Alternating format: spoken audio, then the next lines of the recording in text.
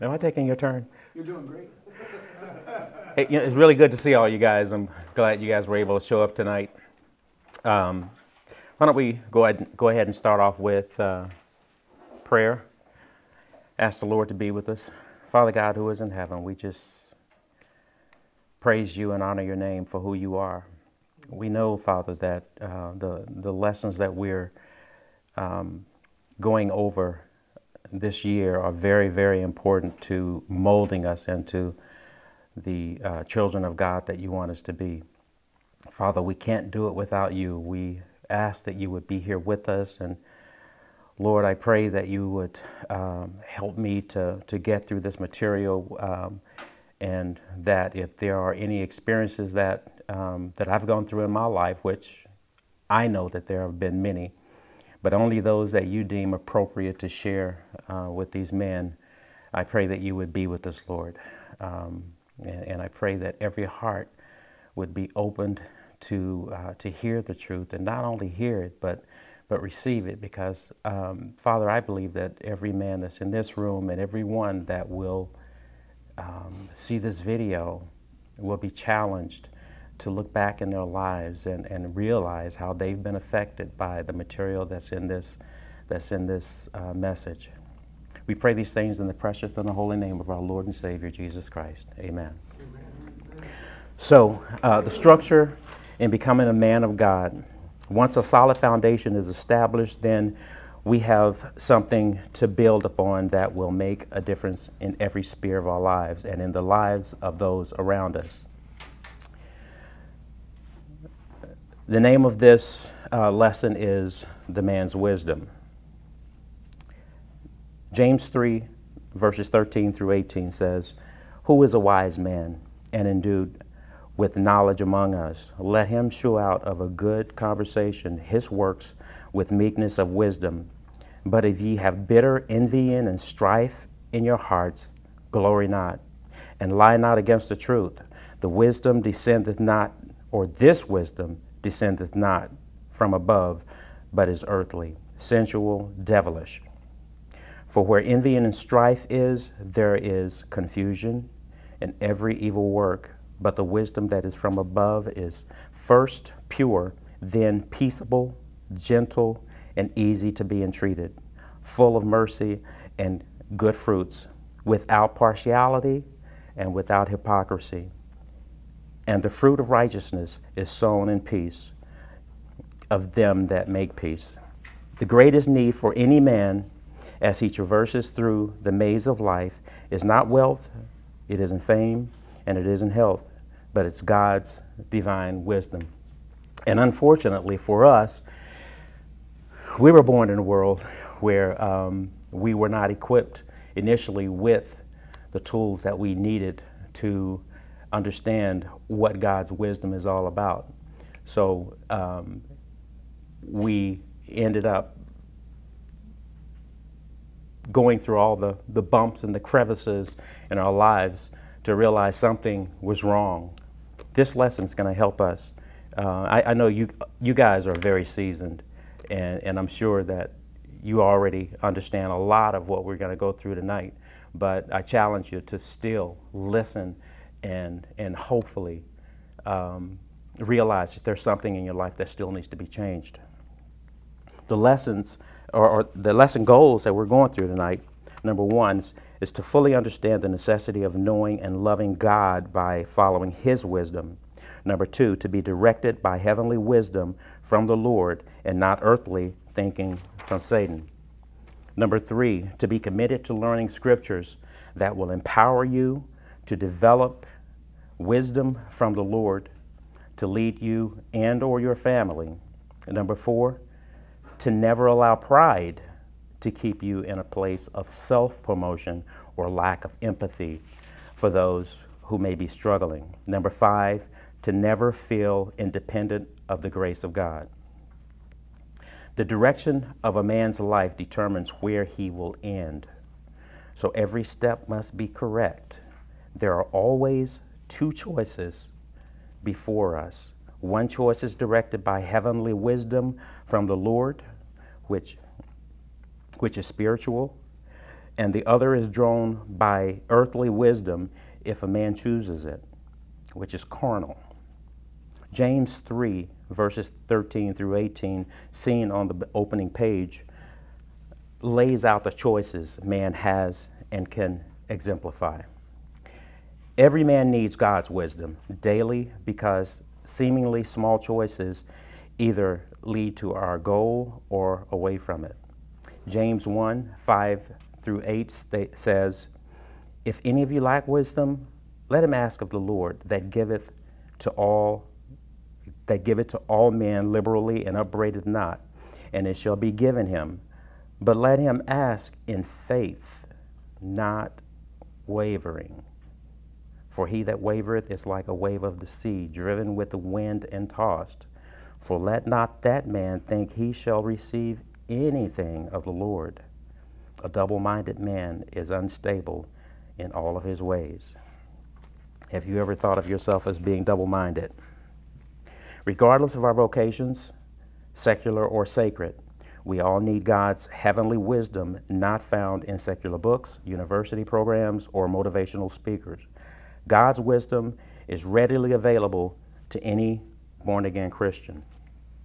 Now, it's really important that if we have issues in our lives where we feel that there's someone that we need to reach out to help us get through, let's say we're facing a very tough time and we're wanting spiritual guidance. It's important that we know who it is that we're asking to help us. Does that person have a good, strong foundation, spiritual foundation? Is he going to lead me down a road that'll eventually cause me to,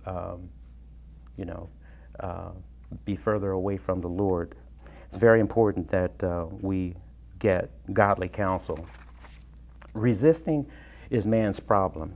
There is one great roadblock to attaining God's wisdom, and that's pride. Satan has been using pride as early as the Garden of Eden to cause man to fall. No other sin will do more to dam the floodgates of revival and drain the power of God's men than the pride which blinds us to its presence. It's amazing how a person that most everyone can see is prideful. It's just their character, yet that person doesn't know himself. I know men of God who teach others. It's very obvious that they're very prideful because of the things that they say about other people behind their backs.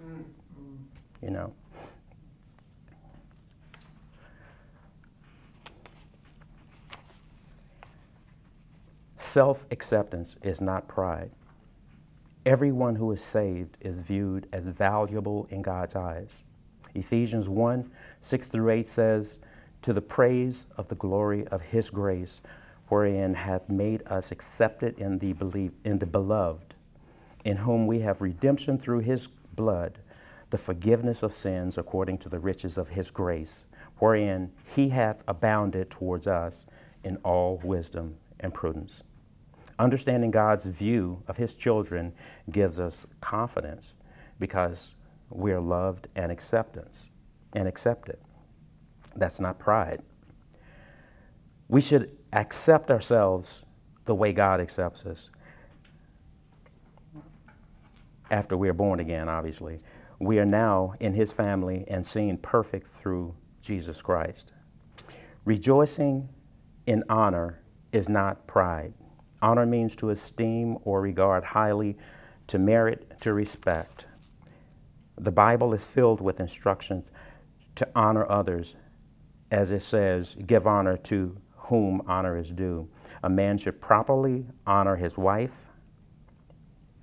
We need to also properly give the honor to those in authority over us, which is, over us as they watch over our souls. Satisfaction of a job well done is not pride. Colossians 3, verses 3 through 23 says, And whatsoever you do, do it heartily, as to the Lord, and not unto men. You need to be committed to do everything as to the Lord, a work at home, at work, at home, and at church. Do your best and rejoice in your work. And this is one thing that I have to remind myself of all the time, in that, you know,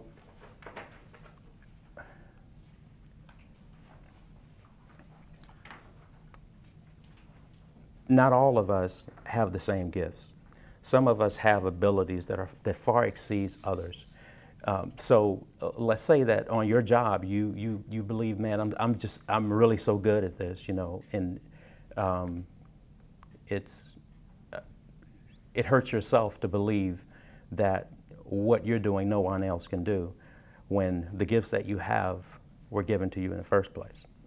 You know, I'm a musician, and I spent a lot of hours trying to be seen as I know what I'm doing, right?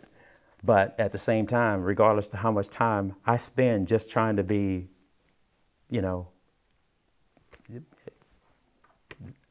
good, there are people across the world, like in India, a 10-year-old boy who, you know, has been playing 3 years, and his abilities far exceeds mine and a lot of other very good musicians that I've seen. So God gives us all. He disperses those gifts, you know, differently.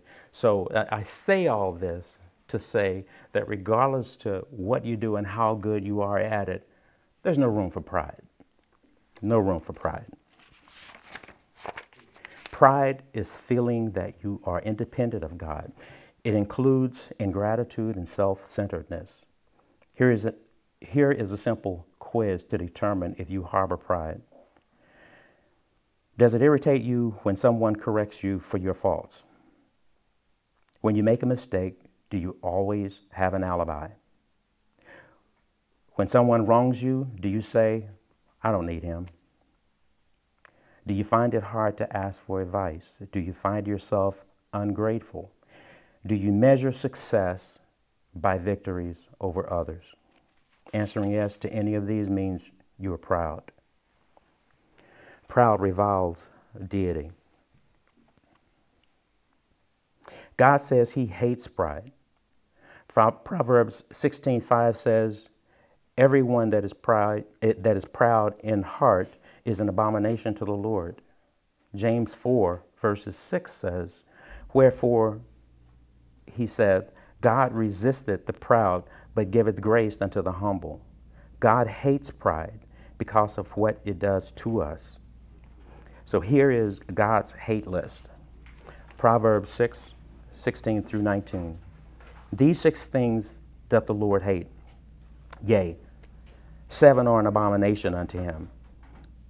A proud look, a lying tongue, and hands that shed innocent blood, and heart that deviseth wicked imaginations, feet that be swift in running to mischief, a false witness that speaketh lies, and he that soweth discord among brethren.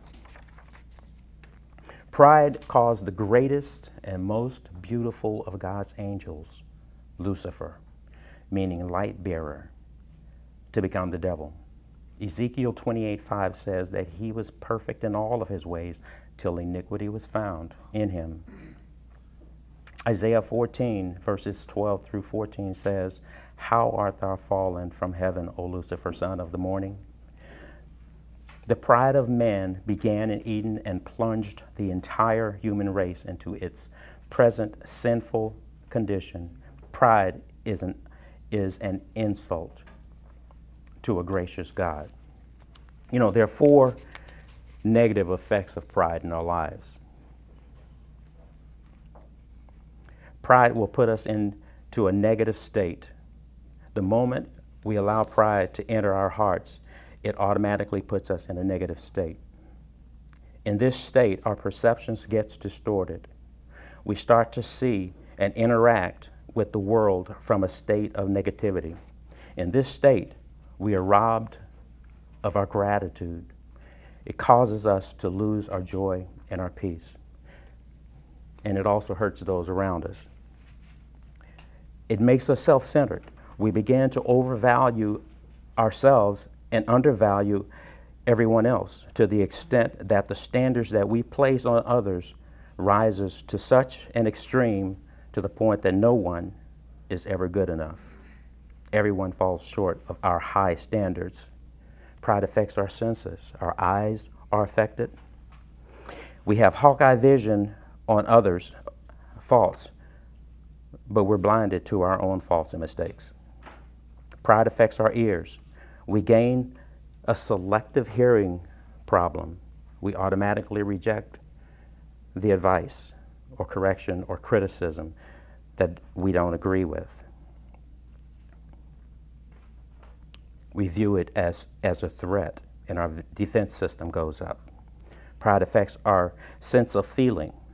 It prevents us from sympathizing and empathizing with others. It prioritizes the protection and expression of how we feel with no regard of how it affects others. We harden our hearts so that we can't express love. Pride reveals depravity. Our pride and our depravity makes us act like we do not need God constantly. How many days have we neglected personal time with God, reading His Word and looking to Him for direction in our lives? The opportunities for communion and prayer go by as we waste time pursuing our plans without consulting God. We were born with an old Adamic nature, and so we are born with pride. Pride revives disunity.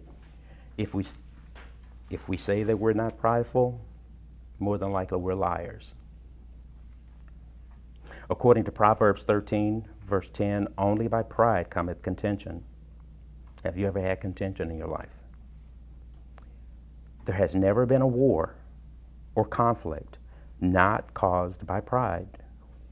Every church split, every argument, every marital disagreement, and every divorce are partially caused by pride. It is our pride or self-centeredness that creates disunity in our homes. Matthew 12, verses 25 states, "And Jesus knew their thoughts and said unto them, Every kingdom divided against itself is brought into desolation, and every city or house divided against itself shall not stand." Our conflicts with others would soon be resolved if we laid aside our pride, humbled ourselves, and lived crucified, or lived a crucified life. 1 Corinthians 6:7. Did I want to read this? Now therefore, there is utterly a fault among you, because you go to law one with another. Why do you not rather take wrong? Why do you not rather suffer yourselves to be defrauded? Ultimately, we live in a way that just keeps the bleeding going due to our pride. Pride brings destruction. The scriptures are filled with examples of tragedies caused by pride. As Proverbs 15:25 says, "The Lord will destroy the house of the proud." And Proverbs 16:18, "Pride goeth before destruction, and an haughty spirit before a fall." Here are examples. Pride produces national ruin. Nations that turn against God will ultimately meet their end. What happened at the Tower of Babel and with Israel, God's chosen people, are two examples of the results of national pride. Today, America is running quickly to the same ruin. Pride produces domestic ruin. Pride has destroyed or damaged millions of homes. Pride causes dysfunctional families because of men seek their own desires over the needs of their families. Pride produces a financial ruin. Pride causes men to want to outdo others. Therefore, they overspend and find themselves a slave to lenders. Men fail to learn the key to contentment and instead find themselves on a path to ruin. Our greatest effort in life shouldn't be to position ourselves to be better than someone else, but to surrendering ourselves to God's control of our lives. Pride produces spiritual ruin. The Bible is replete with stories of people with great potential who were ruined by pride. Saul, the first king of Israel, did his thing instead of following God's direct commands. Samuel promises God's condemnation in 1 Samuel 15:23. For rebellion is as the sin of witchcraft, and stubbornness is as iniquity and adultery. Because thou hast rejected the word of the Lord, he hath also rejected thee from being king. God took the throne from him. If we lay aside our sinful pride, we can let God's divine wisdom control us. Receiving God's provision. Solomon was unique because his wisdom exceeded that of any man. Solomon asked God in 1 Kings 3, verses 7 through 9, "And now, O Lord my God, thou hast made thy servant king instead of David my father. And I am but a little child. I know not how to go out or come in. And thy servant is in the midst of thy people which thou hast chosen, a great people that cannot be numbered nor counted for multitude. Give therefore thy servant an understanding heart to judge thy people, that I may discern between good and bad. For who is able to judge this thy so great a people?" Solomon's request pleased God, and who said in 1 Kings 3, verse 12, "Behold, I have done according to thy works. Lo, I have given thee a wise and understanding heart, so that there was no one like thee before thee, neither after thee shall any arise like unto thee." Solomon used his wisdom in many cases. The Bible is the source of all wisdom, according to Deuteronomy 4, verses 5 and 6. "Behold, I have taught you statutes and judgments, even as the Lord my God commanded me that ye should do so in the land whither ye go to possess it. Keep therefore and do them. For this is your wisdom and your understanding in the sight of nations, which shall hear all these statutes and say, Surely this great nation is a wise and understanding people." Proverbs 3, 5 through 6 says, "Trust in the Lord with all thine heart, and lean not upon thine own understanding. In all thy ways acknowledge him, and he shall direct thy paths." Trusting, acknowledge, and direct. A trusting confidence. Trust in the Lord with all thine heart. Trust is the only way to wisdom, just as we trust in Jesus Christ as Savior. We must trust him for daily wisdom. Do not trust in your own ideas and fleshly wisdom. Proverbs 28:26 says, "He that trusteth in his own heart is a fool, but whoso walketh wisely, he shall be delivered." Our trust in God is found in knowing him, because we will not trust someone we do not know. John says we must abide in Christ. John 15:1, verse 1 through 10 mentions abide 9 times. Abiding speaks of a place of fellowship and communion with Christ. A deeper walk with the Lord will result in a deeper faith in our Savior. Salvation is a process. Once we accept Christ, he accepts us and puts his Spirit in us so that the process begins. We must trust His Spirit to guide us in wisdom daily. A total commitment. The passage continues with, in all thy ways acknowledge Him, demanding a wholehearted decision to follow God's wisdom. Our job is to walk in wisdom by trusting in the Lord, refraining from our own understanding and acknowledging Him in every area of our lives. A thrilling consequence. Well, before that, God is not a man that He should think and reason the way we do. His reasoning is far deeper because His knowledge is unlimited. A thrilling consequence. He shall direct thy paths. He. It is God that directs our paths. We do not. God is all sufficient and gives us both direction and wisdom. He is omnipotent, infinite power, omniscient, unlimited knowing, and omnipresent, everywhere at the same time, ready to give us what we need just when we need it. All the names in the Bible gives us so much insight of His capabilities.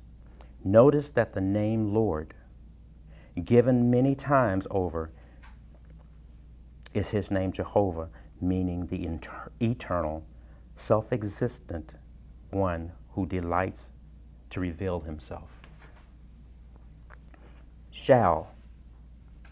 It is not that He may or may not, but that He will engage Himself with any child of God who wants to have His direction. So, He shall direct. His wisdom may come as we read His word in our devotions, when we hear the preaching or teaching of the scriptures, and when praying. Other times, His will is revealed by His providence. That is, through circumstance as His leading is revealed. He shall direct thy paths. Sometimes the path is smooth. Sometimes the path that He chooses for us is rough, and we must cling and rely on Him completely. He is always by our side, ever ready to strengthen us. Psalms 37:23 says that the steps of a good man are ordered by the Lord. Our steps are literally prepared for us because He has blazed the trail ahead of us. God's will is not a roadmap, but it is a relationship. In this journey through the maze of life, we need a direction finder, which comes from the wisdom we have as we walk hand in hand with the Lord.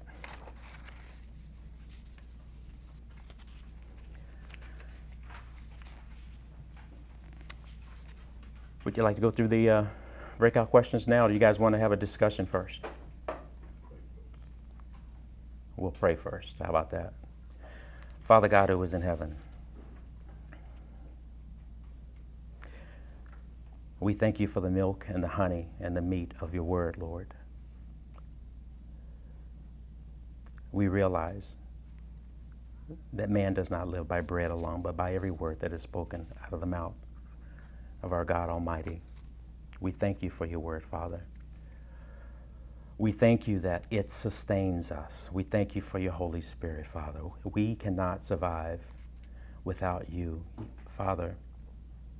No one knows more than You how weak we are, how prideful we are.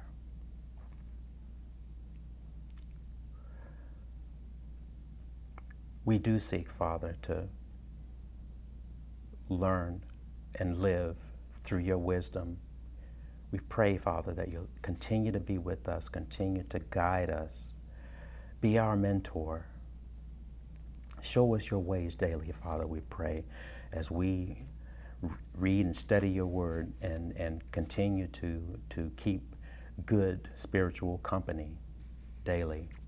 Father, we pray these things in the precious and holy name of our Lord and Savior, Jesus Christ. Amen.